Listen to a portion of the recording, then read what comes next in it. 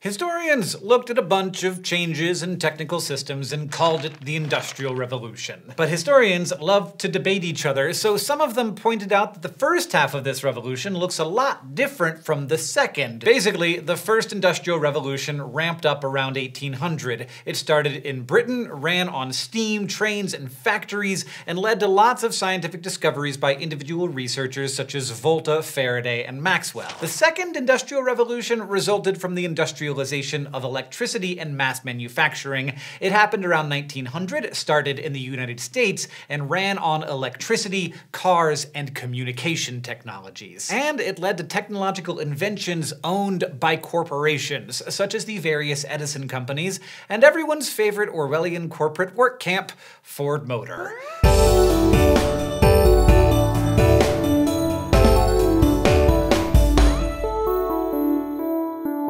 Whatever terms you use, the world at the end of the 19th century looked very different than it did at the beginning. For one, lots of people could now see at night because of electricity. For two, the scale of industry and also what that word even meant had changed. For example, German-American engineer John Augustus Roebling lobbied for the 486-meter-long Brooklyn Bridge connecting Manhattan to Long Island. His son, Washington, oversaw construction until 1870, when he was seriously injured. Then Washington's wife and co-chief engineer Emily Roebling oversaw construction through the bridge's completion in 1883. Meanwhile, in Paris, the wrought iron Eiffel Tower, completed in 1889, created a metaphorical bridge into the future, and a literal bridge to nowhere. It's not a bridge. And three, and one of the most iconic scale-shifting 19th century American inventions, was the automobile, and the new, more efficient factory system that created it. Carl Benz invented the practical automobile in 1885, but cars in the late 1800s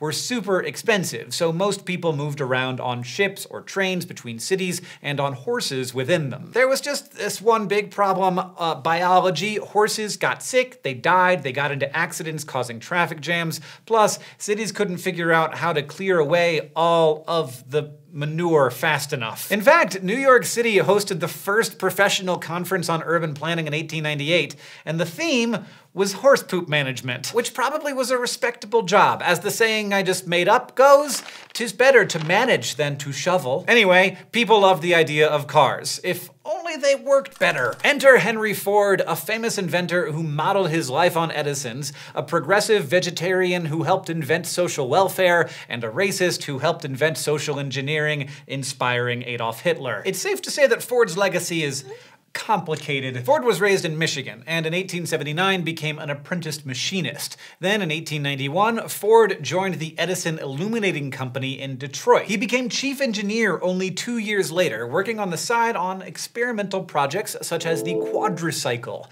which is, why is that not a thing I can buy? Ford loved Edison, the company and the man. He saw Edison's corporate research on lights, phonographs, and movies in New Jersey and thought, yes, good, I am going to do that, but bigger, for cars. So in 1903, Ford co-founded the Ford Motor Company. When Ford got started, there were many small auto companies turning out gas, electric, and even steam-powered cars. In fact, electric cars were popular, but all of these cars were still expensive and unreliable, and there were no standard car parts. Ford set out to change all of that. Vroom vroom, thought bubble. In the early years, Ford Motor was a small-scale operation that carried out mostly experimental work. They had no uniform process for manufacturing cars. Ford's team learned a lot and drummed up a lot of public interest. The Ford 999, for example, broke the land speed record, covering a mile in only 39 seconds. But Ford wanted a car that was affordable, easy to operate, and tough.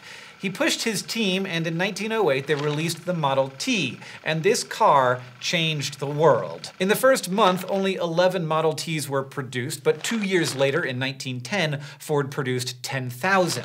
In 1914, the year the First World War broke out, the company shipped 250,000. And in 1916, Ford sold nearly 500,000 cars, each for less than half the 1914 price. Then in 1927, Ford produced 15 million million cars, plus tractors and lots of other machines. These large production numbers highlight the phrase most often associated with Ford, mass production. This style of production meant specialization and standardization. The Ford plants at Highland Park and River Rouge only produced one thing, the Model T. These plants used Ford's special business technique, the assembly line, so they could assemble a car from raw materials in only 28 hours. Using sheet metal, they could assemble a Model T in 1 hour without robots or computers. You could even visit and see this happen because Ford loved watching people experience how his cars came to life. So Ford succeeded thanks to unskilled labor and a modular system that anyone could learn a single part of. That was the core idea of his assembly line philosophy,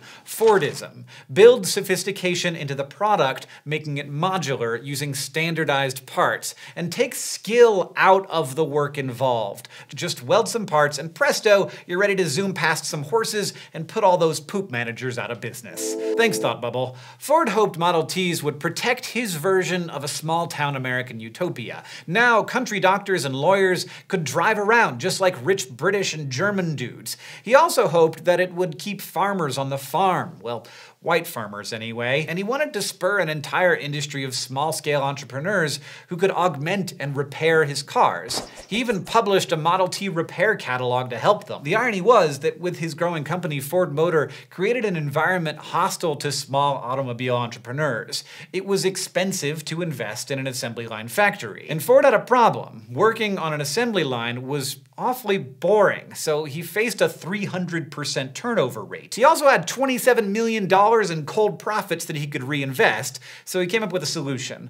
Double his workers' pay to a whopping $5 per day. This sounded great. In fact, it caused riots when it was announced as people tried to get these amazing jobs. In reality, only white men were even eligible to earn the whole $5. African Americans earned 20% less, and women were mostly ineligible. But Ford worried that simply paying people more wasn't enough. He wanted to educate his workers to become model citizens. So he stipulated that they could earn his new wage only if they met certain conditions. 1, they had to work for 6 months. 2, they had to be clean living, sober, thrifty, and possessed of good moral habits and involved in civic life. And 3, they had to swear off all involvement with union activity. Ford even went so far as to set up the Ford Sociological Department, which conducted inspections of his workers. In his mind, he wasn't just producing cars, he was producing Americans. The Sociological Department had images of what a worker's house was supposed to look like. They inspected these homes and then published before and after photos to show worker compliance with the company's rules. Ford felt that this was his duty. He hated the trends that he was seeing in industrial society. Ford viewed immigrants, especially Jewish immigrants, and the corporations that employed them as serious threats to democracy. In the late 1920s and 30s, Ford turned to focus on his social goals. He wanted Americans to learn not from the school books, but from life. So he opened a museum dedicated to Thomas Edison, and then another one all about Ford Motor. Then Ford went really overboard. He relocated the homes or workshops of famous inventors and recreated others, organizing them into a whole town called Greenfield Village with no regard to geographic accuracy. Greenfield is a mishmashed paradise for a historian of technology. To this day, you can visit Edison's Menlo Park laboratory and the Wright brothers bicycle shop and George Washington Carver's house. Ford Motor kept operating his museums in Greenfield Village after he died, updating the museums to showcase all kinds of innovations. What were the short-term effects of scaling up the auto industry? Well, this also meant scaling up the infrastructure of roads, gas stations, and mechanic shops that could keep motorists a-motorin'. Cars also increased access to national parks, more people were moving to cities, and the US government was starting to protect wild spaces from development. Cars allowed people in cities to get out to these spaces, generating new interest in nature with a capital N. This led to research on the scientific management of forests and influenced the young discipline of ecology, which we'll get to in a later episode. In terms of economics, other car manufacturers emulated the Fordist assembly line method. While Ford concentrated on producing as many Model Ts as possible, General Motors created many different models, giving Americans more options. By the middle of the century, only 3 companies, the big 3, Ford, GM, and Chrysler, dominated the American auto market, pushing out small regional manufacturers. And Ford's company became a symbol for the transformative power of American industry, and for the tensions between the owners of large corporations and the workers running them. Industrialists felt that their workers had freedom as non-unionized contractors, and that large corporations were a natural result of innovation. Workers, on the other hand, didn't feel free. They worked long hours and often had little choice, as with Ford Motor, to where and even how they lived.